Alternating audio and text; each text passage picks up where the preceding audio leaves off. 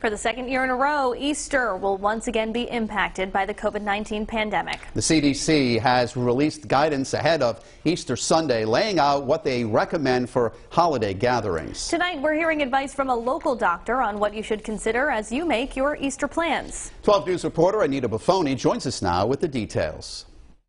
Well, for a second year, Easter plans will need to conform to a pandemic. What's different this year is now some are vaccinated against COVID-19. But what are the guidelines if some have the vaccine and others don't? I asked a local doctor to explain. Less than a quarter of the state's population is fully vaccinated against COVID-19.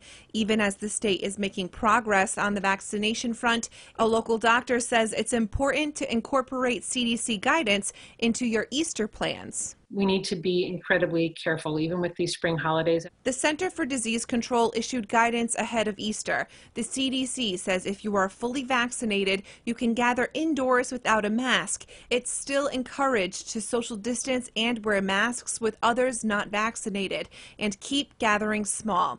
Chief of Emergency Medicine at Kent Hospital, Dr. Laura Foreman, explained if you're fully vaccinated, it's okay to mingle with non-vaccinated people in your bubble, but if you're having a gathering with extended loved ones, masks and social distancing should be a must. This is an emotional and difficult thing, but we really need to be staying home. We need to be staying distanced. We need to be really limiting the number of people that we are exposing ourselves to. The Department of Health is asking Rhode Islanders celebrating with anyone outside of your household to get tested in the days leading to the holiday.